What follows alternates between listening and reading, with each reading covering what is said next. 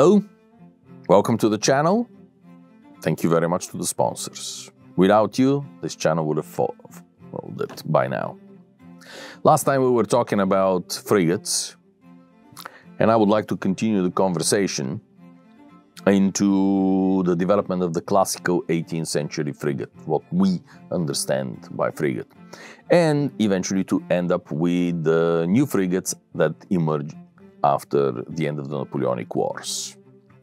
Because it is a rather interesting circle that is being closed there.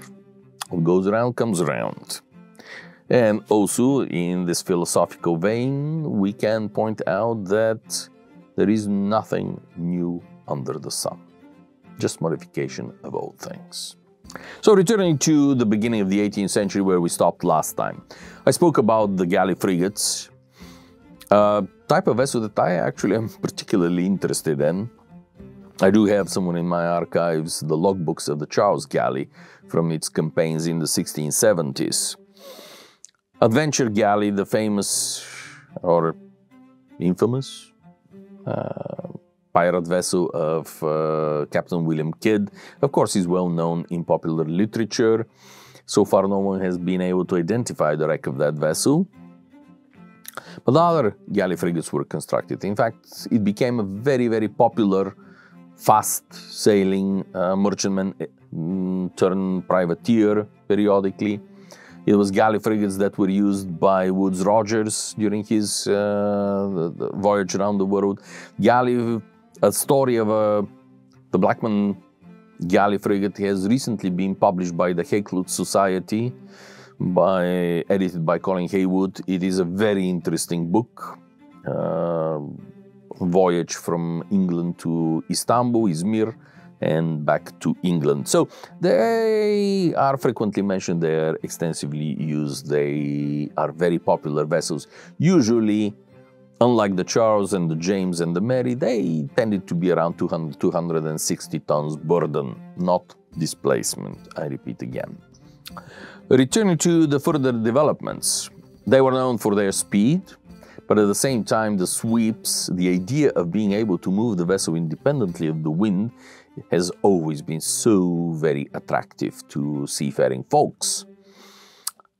The problem, of course, is that this is a sort of a compromise and never really works perfectly. In the first half of the 18th century, especially after the end of Queen Anne's War, popularly it is believed that the Royal Navy entered a period of stagnation over the following 30 or nearly 30 years of peace.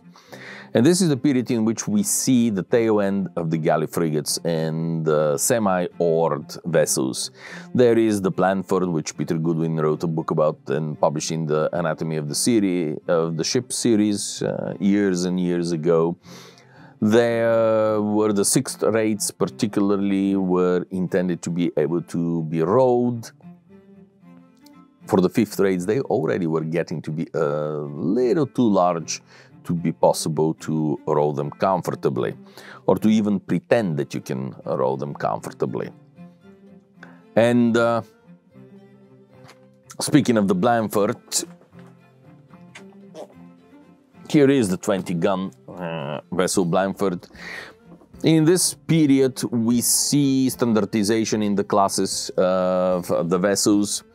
I lead you to the link down below to look for the Blandford if you want to get your own copy. As far as listing and paging through the book to see what is inside it, here it is on the sister channel, as always.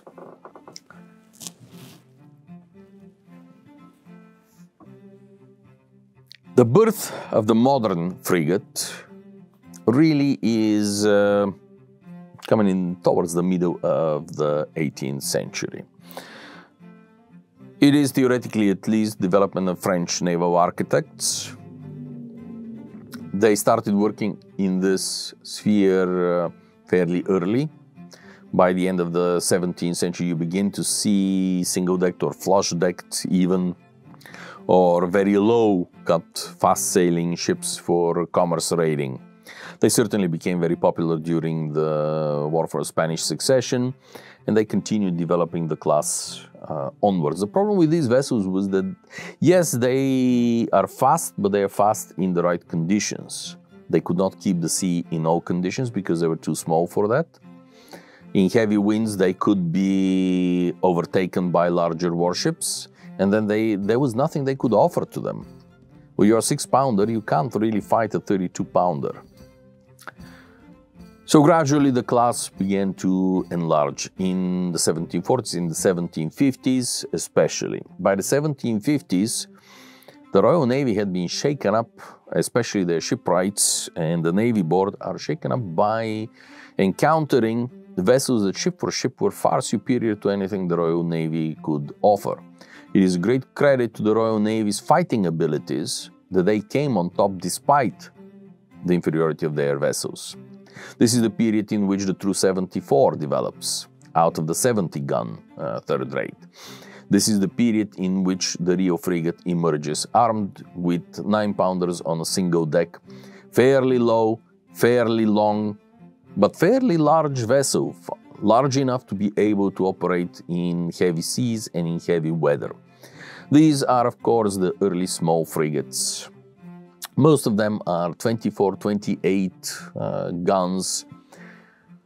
Next to me here, of course, is an example of this type of small 16th, 5th rate frigate. And as with every other type of vessel, in the second half of the 18th century, we begin to see the frigates enlarging, growing in size, growing in firepower, with more guns, with heavier guns, but their purpose by now is very clearly developed. 6th and 5th rates were not used in the line of battle even in the 17th century, but by now even the larger 4th rates are too small to stand in the line of battle. They can be used as squadron flagships on foreign stations, but certainly are not ships of the line. And yet many of them are two-deckers still, 44-gun two-deckers that are still named frigates, frigate of 2 decks and 44 guns. This state of affairs with single-decked and double-decked large frigates continues all the way into the American Revolutionary War. In fact, at the beginning of the war, these vessels, the 2-deck 44-gun frigates, are considered outdated. They're considered to be too slow, too lightly armed to fight a large vessel, and too slow to fight and catch or escape from the new class of single-decked frigates. So why did they see a revival in their fortunes in this period? The reason behind it was that they drew fairly little. They had heavy batteries. They could concentrate that fire on a narrow front, therefore deliver more weight of fire per distance, and were very convenient in these roads along the deeply inundated American eastern shore. So they did have their moment of glory in this period, but they also were recognized as insufficient as far as modern warfare is concerned. That pretty much was the last hooray of the 44-gun frigate. Now we enter the development of the large 44s.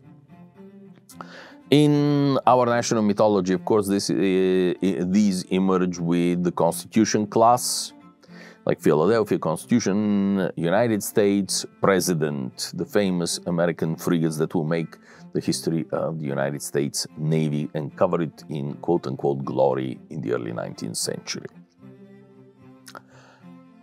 But that appears to be time to be spread into another video. So thank you very, very much for watching.